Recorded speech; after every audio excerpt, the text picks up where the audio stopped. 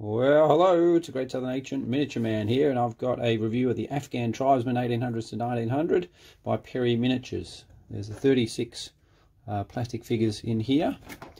Take a quick look at the box. Some nice artwork on the back of painting schemes for some of the guys inside. So let's crack it open and have a look. So you do get 4 of the main sprues, and then there's 2 of the command sprues. The command sprues have 2 figures each. This is the main sprue here. Let me just grab this one. So you'll see some interesting bits. You've got 2 guys in the crouching position, which is very cool, and then you've got these legs that attach to this guy.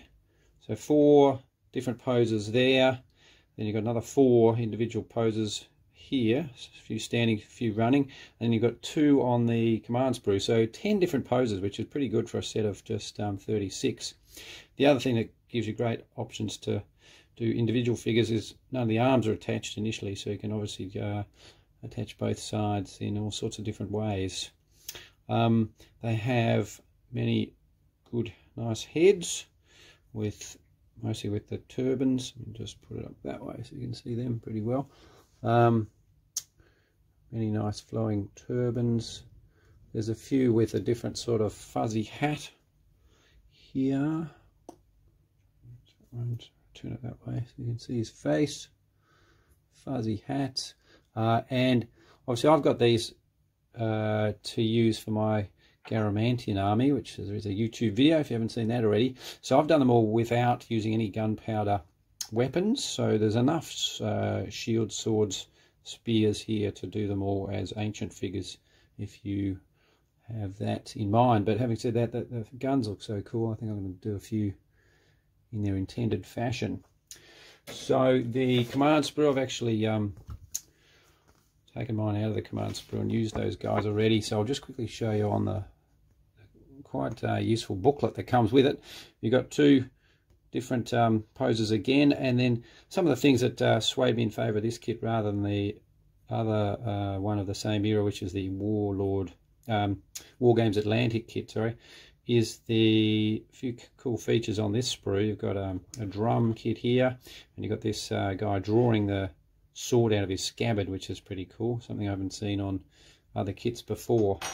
And while I've got this booklet out, this is a very nice edition. I haven't seen that from other manufacturers, so it's got a lot of interesting history of the conflict, Anglo-Afghan war there, and again some great photos of painted up figures, map of the region, and then demonstrations of how to make various figures from a kit. Oh, and that's the other cool thing. There's a few of those guys there with their really long spears for use as standard, and you've got these paper flags that you can cut out and attach.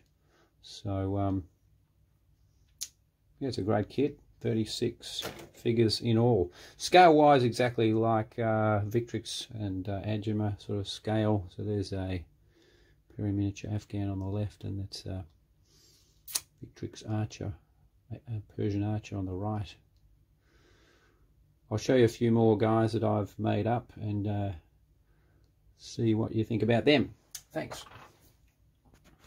So here's some things I've done with the kit so far. There are 2 guys coming up who completed as intended from the kit. I love that guy drawing his sword. He's a very cool command figure. And then we've got this one with a large spear designed to hold one of those flags, and similarly his mate there. Then I've used the arms and the drum out of the kit to add to a Numidian cavalryman there, and you can see these 3 crouching guys at the front are going to be Carthaginians, so I used different helmets and different arms, but the crouching poses are really handy for that kind of conversion. So very many options with them. You can use them as ancient Easterners, Arabs, and I'm certainly going to use them in a whole range of different cultures, from Bactrians to Sogdians, maybe Persians, and so on. So thanks. There we go. Now the letter of the day comes from Spiros Papanikolaou and Heraklion.